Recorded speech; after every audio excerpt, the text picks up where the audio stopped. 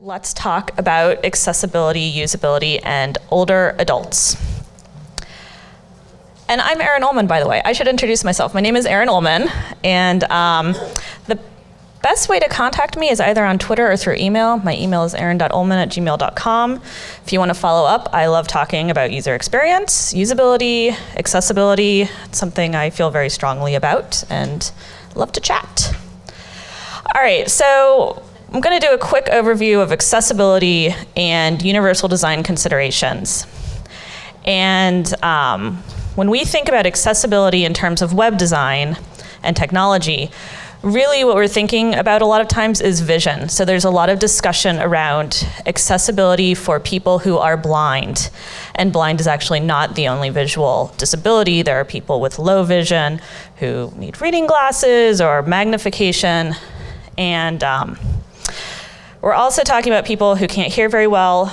The web is less of a medium of hearing, so it's not as big of a concern unless we're Netflix or something where, podcasts where you have to hear the content. Accessibility is also about motor ability, dexterity. Can someone use a mouse? And can they click keyboard clicks? If they can't, they're probably using a speech interpretation system like Dragon Actually Speaking or something. And then sort of the hardest ability or disability to design for is cognitive abilities. So dyslexia or ADHD, autism. And they're very difficult because designing for them is difficult because they're very personal. They can be very personal to the individual. And so then we have other considerations such as age. This is more universal design, inclusive design rather than disability. But age is definitely a consideration. And if you only try to design for vision, hearing, motor ability, cognitive ability, you're not going to meet the needs of older individuals, which is what the rest of this talk is sort of about. But there's also another group that we can include in our design consideration, which is non-native speakers. So people who aren't fluent, in our case, in English. They need special design considerations such as clearer language. Okay, so let's move on. When I think of accessibility, I think of it in two ways. There's making the technology accessible so that it's compatible with things like screen readers, and basically that assistive technology. And this includes having good code, using ARIA, and alt text, and I'm not covering that at all today. There are other presentations given at WordCamps where the videos are available at wordcamp.tv. Highly recommend them. And but what I want to talk about is accessible design, so the strategy of content, interaction design, design consistency, and how we can meet the needs of the older population. All right. I see people writing, so I'm afraid to advance, but I have 20 minutes, so. Yeah. All right, I'm gonna advance. 3, 2, 1. Boom. Okay, so let's just get this out here. Old age is not a disability. Please don't think I am saying that. It's not. But I hope we can all agree that as we age, there's definitely a gradual decline in our ability to see and hear and unfortunately think. So, I mean, I'm not that old, but I need reading glasses. And if I don't have reading glasses, it gets to the point where I can't read, I can't do my job. And technically that could be considered a disability, but I wouldn't call it that. So, I've been interested in accessible design for a couple of years, but I became really interested in design considerations for the older population when I became the volunteer webmaster for the Oregon State Beekeepers Association. And beekeepers, great group of people. And what's interesting about them as an audience is that they range in age just from like 6 years old to 90 plus years old. And modern beekeeping has sort of been around in its current state, more or less, I'm speaking very broadly, for about at least 100 years. So we have all sorts of expertise across the spectrum, and the Oregon State Beekeepers Association has members in this range. So, as the webmaster, I need to meet the needs of all of these people, young and old. So this is what the website looked like when I took it over. And you don't need to read, just take it in. And before I became webmaster, my inclination was just wipe it out. Let's just get rid of it and start over. And then when I became webmaster, I was like, I have some responsibility here, so maybe we should figure out why it is the way it is. And a little bit about this website. It evolved over about 7 years. And over those 7 years, there were many people who worked on it. Several, at least 5. It was enough people that this is what you get. And those people all happen to be older adults. Now, let's pause for a moment. What do I mean by older adults? Do I mean adults over the age of 40, 50, 60, 70, 80? Well, there's no real clear sort of, this person is not an older adult, this person is, and we'll talk a little bit more about what makes older adults special. But in general, let's just say we're talking about people over the age of probably 60. So, back to the site. There were a couple things that I started noticing when I was really contemplating how we were going to redesign the site. The first is all of the links. There is so much navigation. There's navigation on the left, which is a very reasonable place for navigation, especially in 2003 when this started. And there's navigation on the right. In fact, the most visited page on the website comes from the top link on the right. Not optimal from a design point of view, but that's where it is. The second most visited page is the second link on the left. So this was interesting, and I felt like if I thought about this more, I might learn something about how to redesign, how to do the redesign. And I sort of embraced this idea that every decision that led to this website, it was made for a reason. It might not have been what I would consider to be a great reason, but it was a valid reason to someone, and we have to respect that. And understanding these reasons helps us to understand the users, at least the types of users who created the site. And so I asked myself, why is the navigation so shallow? Why is there so much navigation? Why is the site code broken? And now I want to say, I'm not suggesting that because someone made these decisions, this design is good. And I'm not saying it's accessible, because it's not. And it doesn't work for older adults, which is too bad. But this can tell us something. So, and then I had this further question, because on beekeeping websites, we have these things called swarm lists. And if you ever have a giant ball of bees appear in your yard somewhere between April and June, call a beekeeper. They want your bees. Bees are valuable. And you can find their information on beekeeping websites. You can find their name. You can find 2 of their phone numbers in some cases. You might find their email addresses. I'm a very private person, and so this horrifies me, but that's because of my experience. I mean, I don't have any horrible stories, but I mean, how many of you have publicly listed phone numbers in the phone book? I see one hand. I bet half of you do. And I bet the other half know that you don't, and you're never going to. We'd actually need to do some formal research on that, but. So I had all these people who were completely fine with having this information available on a website in just plain HTML. But when I introduced the idea of having a membership system where people could log in and manage their membership, there was serious angst to the point where we still don't really have a fully functioning membership system today. And that also makes me ask, why? Why is this going on? And so this led me to realize that enough of our user base are older users, and they have perceptions and design needs that have influenced the design and comfort with web technologies. Okay, so let's talk about older people. What does that mean? Okay, tangent. I'm going to say a lot of things. I've already said a lot of things, but you might be saying, all right, Erin, show me the research. At the end of my slide deck, I've included a list of resources from the AARP and the W3C that contain information about what I'm talking about. So after my presentation, if you're interested in this, please read those, and that's where a lot of the stuff is coming from. Okay, so in 2004, there was a really big literature review on designing for older individuals, older adults.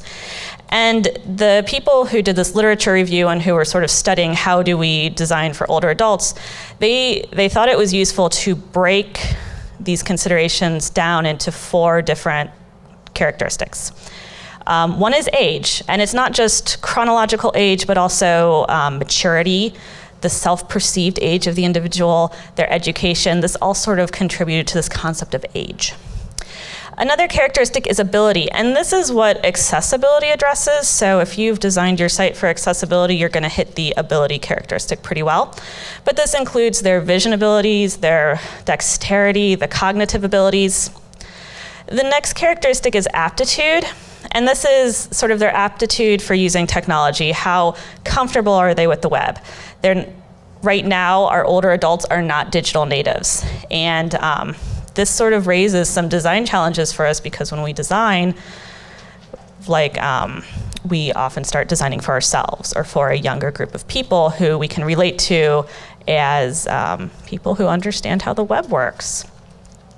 So aptitude, often related to experience, and then finally attitude, and this is one that's really interesting. The researchers found that older adults either sort of had this positive or negative attitude when it came to using technology. And those who had a positive attitude were more willing to take risk or to fail or to keep trying, but those who had a negative attitude towards their ability and to use the websites were very risk averse and afraid of failure, and that is not good. So, a couple statements here. Older adults are more likely to be uncertain about technology. And older adults are also more likely disproportionately negatively affected by deep hierarchy. All of us are negatively affected by a deep hierarchy because it requires more memory recall. It's a higher cognitive load on using a site, but older adults especially. And the reason for this is we talked about the cognitive abilities of people. In older adults, they might experience a gradual decline in cognitive, and this might be referred to as minor cognitive something. I don't remember the last word, it's no good. But sort of minor cognitive issues, we'll just call them issues. And this is usually manifests as diminished short-term memory and diminished focus. And so this has a lot of ramifications in design. It means that with a diminished short-term memory, maybe they don't remember where they've been. So it's incredibly important to show when links have been visited versus not visited. Otherwise, they might not know they visited a link.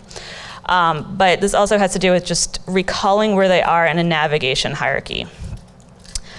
So, also, older adults who don't like to fail will not try again when they do, which is no good. I mean, my 2-year-old, he fails all the time and he keeps trying, but when my grandmother fails, she won't try again, which is, I think it's too bad, but that's just her behavior. So for older adults especially, it's really important that our designs enable success. And finally, this one just breaks my heart. When seniors fail, and this is from 2004, they blamed themselves 90% of the time. Oh my God. I mean, that's horrible. When we're talking about usability, the problem is always on us, the designers. We make a website, we code the website, we design the website. If there is a usability problem, that is our fault. And so when we have this population of people who think they can't use the site because they're dumb or because they're old, that is not okay. That is so sad.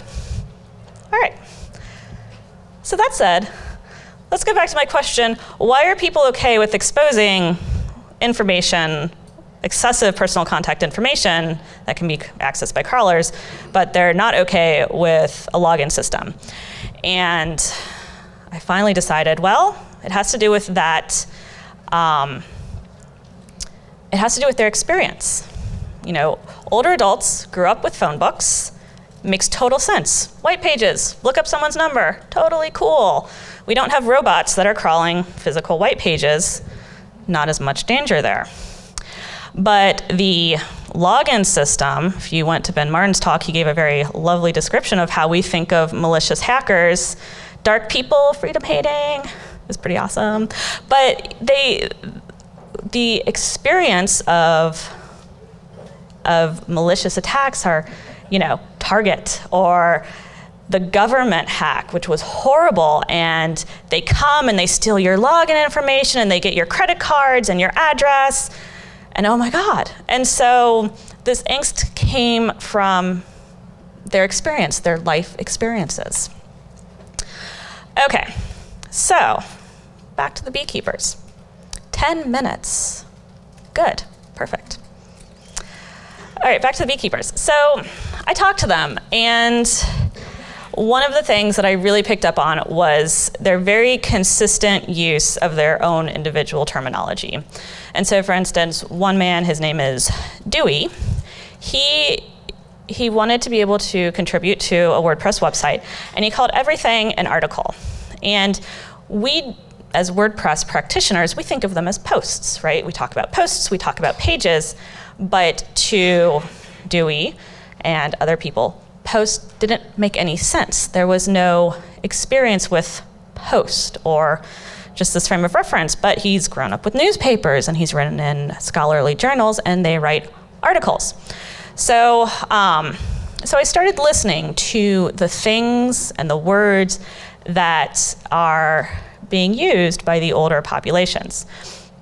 And this was actually incredibly effective, and what I think is also one of the benefits of WordPress is that we can change the terminology of WordPress really easily. Now, WordPress is actually two different user experiences. There's the front-end user experience of WordPress, and then there's the administrative experience of WordPress, and these are completely different. And so, to people not familiar with WordPress, or blogs in general, this different administrative experience and the different front-end experience can be kind of problematic. Are they even on the same website? Valid question. So when I was creating the website, I made the decision to create a bunch of extra custom post types. Didn't need it. This could have been completely handled by taxonomy and categories, but by creating the custom post types, that could be guest articles or the apiary calendar or the library, I could match the mental models that were in our users, especially the users who are going to be using the administrative area, like Dewey, who thinks of things as articles. So that was really awesome. All right. So I have a bunch of do this points, and we can talk more about these in questions and where these come from, but things to do that will help older adults use a website better. Have broad top-level navigation and shallow hierarchy. So like your top-level menu, very broad in topic, and this helps all users, but especially older adults. And try to have as shallow of a hierarchy as possible, so it's easier to find the content and easier to get back out of. Breadcrumbs are great once you're deep into a website, but they don't help you if you're trying to find that deep page. Sitemaps will though, so have a sitemap. Also, avoid changing the navigation too much, and the reason for this is, tell me if this sounds familiar, older adult makes a document of how to do something, a process. Let's say how to back up their computer. They open a Word document, they just write down, do this, do this, do this. And so when you change the navigation, you could be destroying their list. Now, unfortunately, sites change, navigation evolves, but if you have a large population of older users, this is definitely something to keep in mind. Also, I thought this was interesting. older adults felt much more comfortable with action-oriented links. This does help every age group, but it was particularly beneficial for the older adults. Instead of just having links that were like nouns, like accounts or contact or newsletter, they were faster and more comfortable with things like go to accounts or, well, contact is kind of a verb, but contact us, or read the newsletter. That did a better job of communicating what would happen when they clicked on a link. Like I said before, clearly indicate visited links and not visited links. So this, again, benefits people with the short-term memory issues. Use drop-down menus judiciously. This is very similar to navigation, that have a shallow navigation. Also avoid pop-ups and sliders. Pop-ups are wonderful. They can be used to great effect or they can be terrible, but they are problematic for the older adults because where did they come from? Why are they there? Do I have to do something with this? And we know probably not. You probably don't have to do anything with it, but that is from our experience.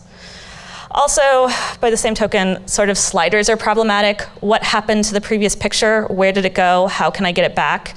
And unfortunately, some of the interaction with sliders is getting more and more hard to find. I'm having problems with sliders lately, and it's weird, but just avoid sliders if you have a large older population. In general, larger text is great. My fondest hope and dream for the web is that the default text size will become 20. Yeah.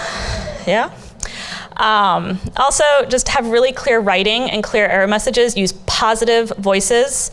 So that's using like, do this, do that, as opposed to do not do this, do not do that. Clear writing, clear error messages, active voice, don't obfuscate. And then use their language as much as possible. This will really help them just orient. This will help anyone orient with a website. And finally, I know this isn't vogue with design right now, but use a text with icons. All right. And so finally, my last statement is above all, talk to them. You have to talk with them. Now there's a caveat to this. So we've talked a lot about how older adults have these have usability needs based on their experiences and based on their preferences for risk aversion. Because of that, we have to be a little sensitive to doing research. Talking and having conversations is fine, but if you're going to do some formal usability research, that should be handled a little bit more delicately.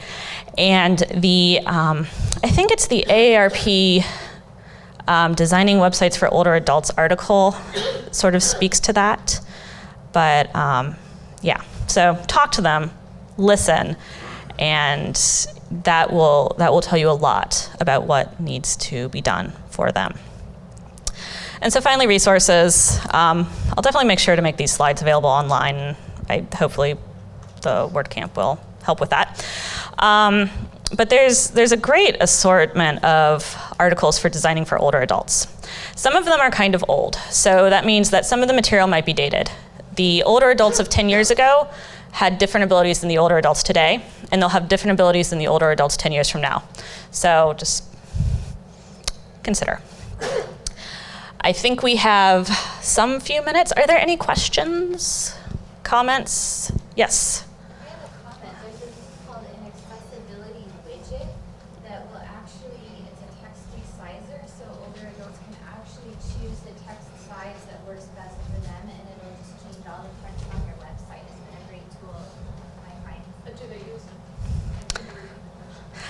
Yeah, so the comment was that there's a great widget for text resizer.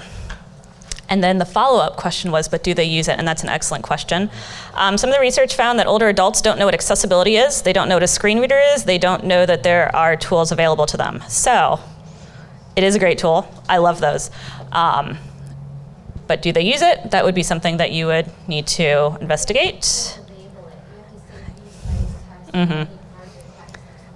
Yeah, excellent point. So if you label it, make it clear. Some older adults really benefit from instructions. Those tend to be the people who think more negatively about their abilities also. Yes? How do we feel about negative Mega menus. I would say for older adults, mega menus are terrible, just because there's all that information. It's that deep hierarchy thought. It's well, exposing the subnet though then probably outweighs the benefits of it might. That would be something that I would test personally. I don't like mega menus, so not really an issue for me. But if you have them, test it if it's a concern. Yeah. I was just thinking about font size using EMs versus fixed size. Any thoughts on that? That is so the question was, is there any thoughts on using EMs versus fixed size? From an accessibility standpoint, really what accessibility guidelines say is that you have to be able to change the font size. And so that means that from an accessibility standpoint, it doesn't matter if you're using EMs or pixels. But I would say EMs would be better because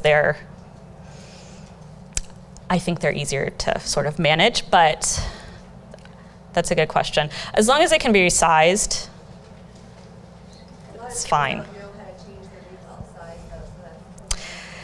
Yeah, it's sort of a different issue. Accessibility considerations say are really accessibility for younger people. So with older people, they need instructions, or they need to know that it's possible. Yes? Can you give us the URL to the email site so we can see the video? Oh, sure. It's not perfect. I'll give you that. It's orsba.org. There are definitely issues with it. It could be better, but yeah. Anything else? Icons, so this goes back to the experience. We have experience with icons and we know what they mean. I mean, there's been great debate with the hamburger icon because that's new, and a lot of people don't know what they mean.